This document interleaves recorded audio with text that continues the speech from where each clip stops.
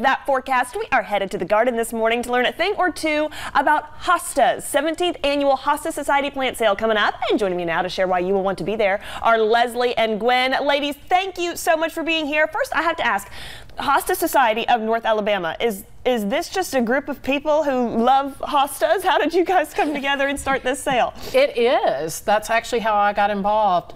I have a passion for hosta and for flowers. Okay. And we both were interested in it and found the group together, and it's now been we're around Hostaholics. Hostaholics! I'm loving are. it. I want to be a hostaholic too. Yeah. For those who aren't convinced yet, what is it about hostas? Why do we love hostas? I hear they're kind of a versatile plant, right? Why do we love them so? They are. They're long-lived. They're low maintenance. They just put on a show from spring to fall in your shade garden. They're going to grow where other things won't grow, in the shade, and they offer beautiful color variety, size variety, texture.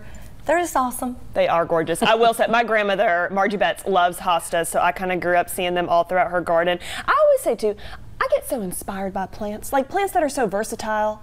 I'm like, that's how I want to be, you know? Like, they're like, oh, they work in the sun, they work in the shade. They're just easygoing, and we should just all be Hosta-like. So I'm absolutely loving that you guys have formed this group to celebrate them. Let's try some actual tips now, because I know you've got some on display. I hear they can grow outside, they can grow in potted containers. They have some good complement flowers, right? How can we actually put these together in our homes and in our gardens? I think this is some great selection right here. If you can zoom in on this, it shows the different colors and sizes and shapes. The brighter colors really pop. There's a lot of companion plants that work, like ferns, Lenten roses, Solomon Sill. Yes, so for the sale, there's over 6,000 named Hosta. Wow. We're going to have 5 vendors for the sale. In-state, out-of-state.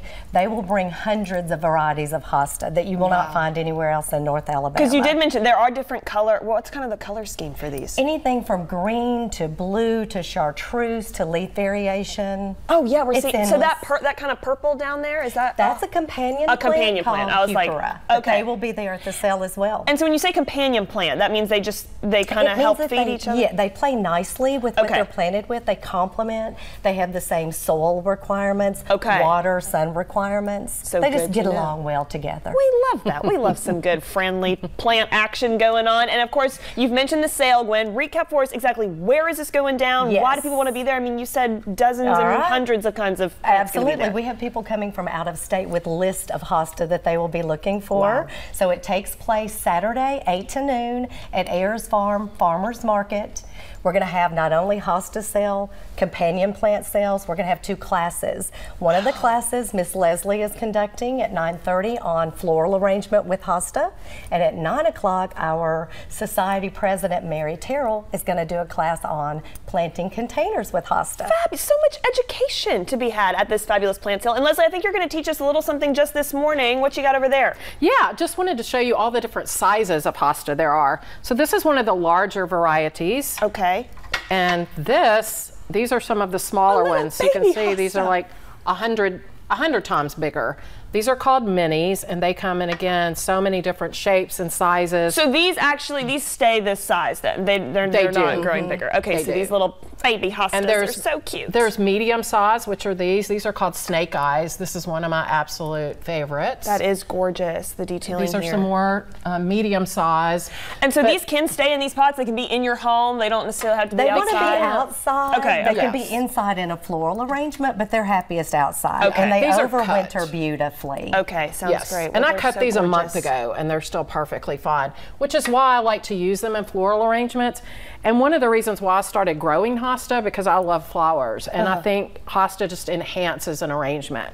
So you can see, like this one that I brought, I mean, the arrangement's pretty by itself, but when you see that, yeah, it kind of adds some good backing and support. Oh yeah, that is going to be a stunning arrangement. Yeah, it really just makes the flowers pop. I love that. Leslie, that is looking fabulous. Ladies, thank you both so much. Consider me a hostaholic. Recap for us again, if you will, one more time, where the sale is, everything people need to know about the society, because you guys are a phenomenal group.